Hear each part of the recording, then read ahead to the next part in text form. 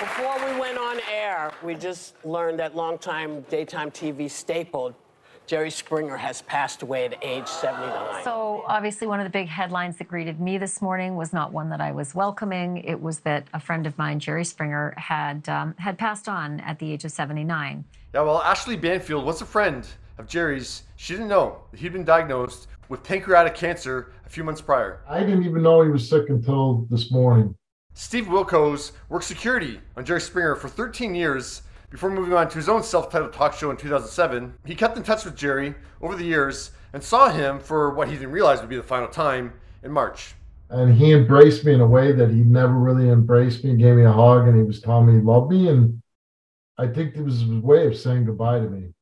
Now, of course, Jerry said hello to TV audiences in 1994 with the Jerry Springer Show. If you just joined us, this is our first show. Everybody had a feeling about Jerry. Yesterday, Maury Povich mourned the loss of his colleague, calling Jerry joyful, smart, and a unique showman. On the Today Show this morning, Maury Povich gave the insider perspective on Jerry's meteoric rise. He penetrated a lot in our culture. I loved his show. I'm not afraid to say it.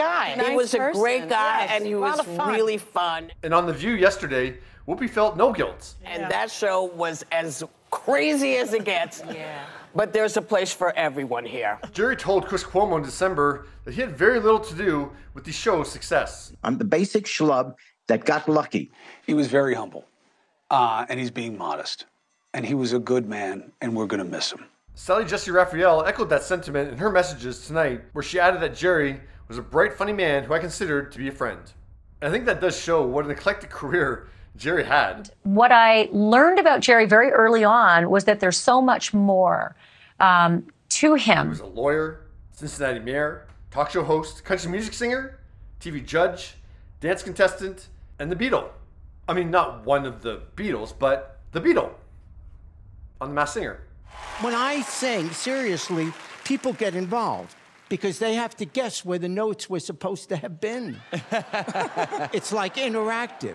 Jerry was unmasked on the show in October 2022. It was one of his final on-air appearances. You've done so many things in your life. Why in the world did you choose to be the Beatle? There's so many serious things going on in the world, to be able to do something that's just fun and silly and whatever, and I appreciate it.